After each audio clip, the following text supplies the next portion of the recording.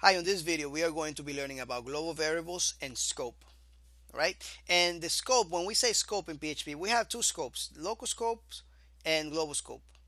When we say scope, we mean the environment, the context in which that specific element is available. So for example, if we have a global variable, that global variable is going to be available outside the functions and inside the functions. It's going to be a global variable.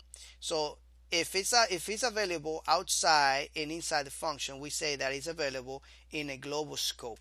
If it's available only inside the function, we say that it's only available in a local scope. So let's go ahead and find out how that works. Let's open our co-editors and let's do a save as on that PHP file that we always use. Let's call this scope.php.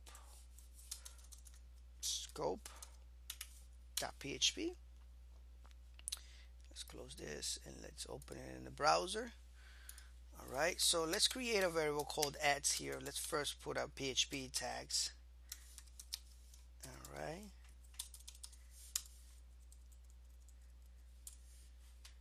Okay, so first we create a variable called ads, and then we are going to set the value for this one. It's going to say outside. Then we're going to create a function, and we're going to call this function convert. Right? Right, and we are going to be using the same variable and trying to change it inside this function to a value called inside. All right, my thing is that I want to show you, I want to echo this variable ads outside right now, and then I want to actually call the function and try to change it with the function, and then call it here again, so that way to see if the function changed the value of it. Okay,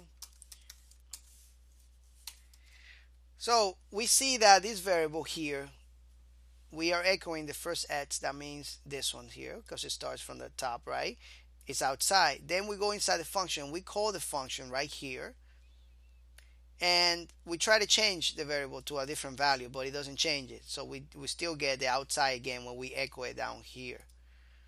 Okay, now remember, this is the global scope right here, outside. This is the local scope. Local. Okay, so now how can we make this variable here global?